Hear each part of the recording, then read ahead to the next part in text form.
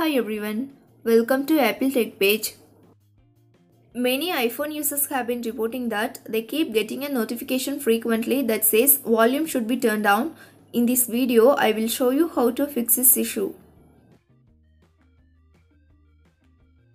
Solution 1 is disable headphone notifications. First, go to Settings app. Find and tap on Accessibility. Tap on Audio or Visual. Here, turn off headphone notifications if it's on. Second solution is change Bluetooth device type to speaker.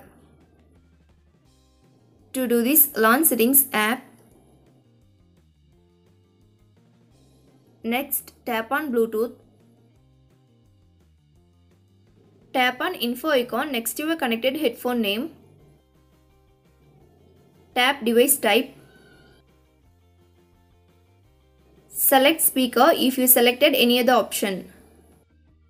Thanks for watching this video. Do like, share and subscribe to Apple Tech page.